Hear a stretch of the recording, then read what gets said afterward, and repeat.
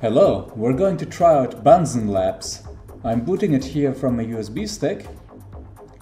And here we have a boot screen, and let's just try out the live version. We're gonna skip ahead the boot sequence. And here we are, already with some information on the right side. A notification about Wi-Fi. This message goes away by clicking on it. There we have a clipboard, a battery widget which is not interactive, and we have Wi-Fi information, and we have a network connection manager, as well as a date widget. Here are the terminals.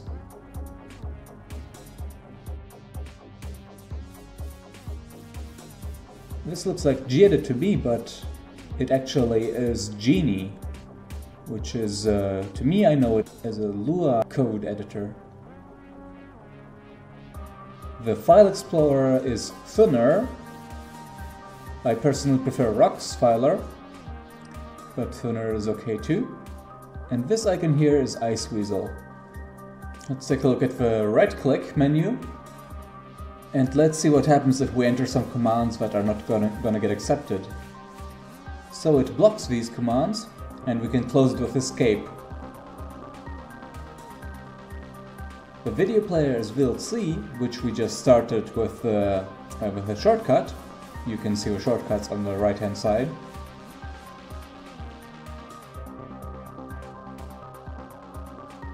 There are actually some recommended applications, and if you select them, you get a terminal with a command line installation process for that app, which is much nicer than a graphical slow-ass package manager, I would say. There are a bunch of default folders in the home folder. I'm used to bin being hidden in local/bin actually. We have some templates.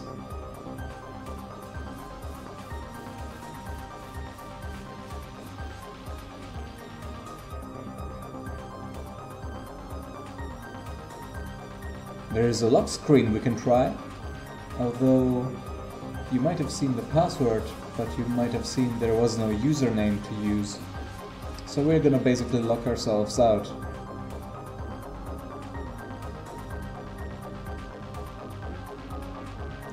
So the computer went dark and I decided to press the power button to wake it up, which made it shut down. My bad.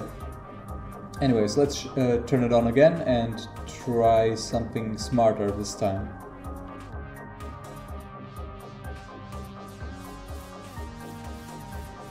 So first, one thing, it is impossible to right-click these icons to modify them or something. So we probably will have to edit some configuration file to control which icons are here. But anyways, let's try the lock screen again. And this time I'm just pressing the key on the keyboard.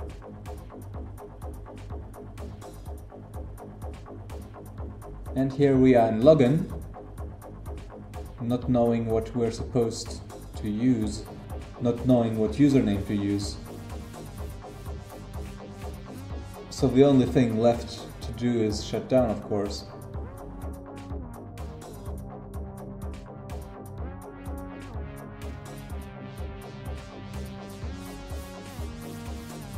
So if we're trying to play it smart and use who am I to find out who we are, which says that we are user, and then we log out and try to log in again, it just doesn't work. What a shame. So I'm just gonna go through some of the controls. Here we have volume, which looks like PAVU control to me.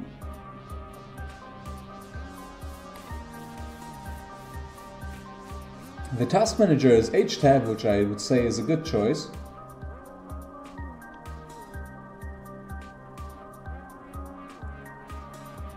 Here we just enter the main menu, which I'm actually not that sure what it is.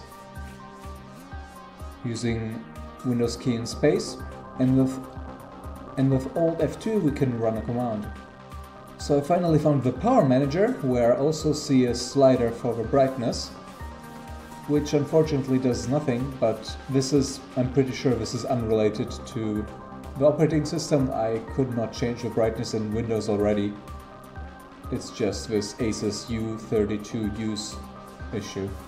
Brightness control also works, even though it does not work with this particular computer, but as you can see, the user interface is quite okay. That's pretty much it what I wanted to find out, so I hope this was helpful to you, and maybe BunsenLabs is something for you. Ciao!